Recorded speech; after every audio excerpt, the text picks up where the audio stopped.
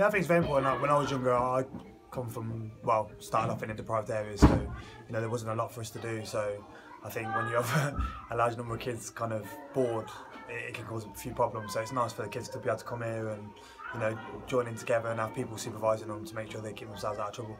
I think, to be honest, nowadays, I think the way kind of social media and internet and everything going, I think a lot of kids kind of sit in the house and they don't really socialise with each other. So it's great that they can come to a place, during the day and obviously at night, where they can just sit and just socialise with each other. And I think it just gives them a bit of confidence to interact with each other and make new friends. So I think it's really important.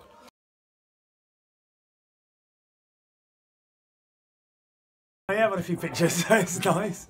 Yeah, they're great. Obviously, town fans are amazing anyway, so it's good to come and give something back to the community as well. Because the club does do a lot for the community, so it's nice to come and see some of the new up and coming fans. Yeah, I think the club does a lot of work, to be fair, but I think